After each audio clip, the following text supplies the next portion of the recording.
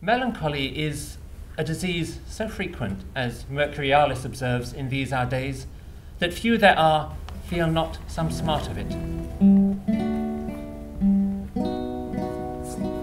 Julius Caesar Claudinus calls it the fountain of all other diseases, and so common in this crazed age of ours, that few there are that feel not some part of it, not one in 1,000.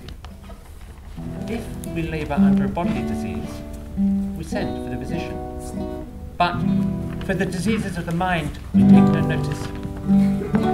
We are torn in pieces by our passions, but which of us all seeks for help, acknowledges his error, or knows he is sick? When I build castles in the air, void of sorrow and void of fear. No news here.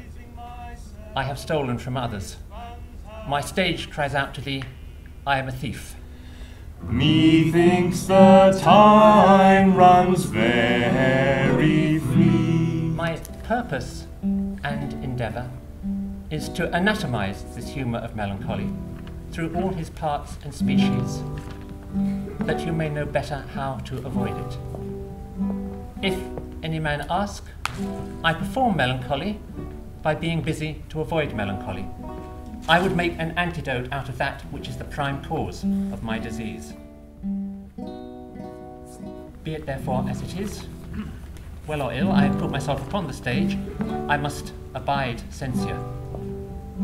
If I have overshot myself in this, if some deem it too fantastical, too light and comical for a divine, I will presume to say, it is not I, but Democritus Junior that says it.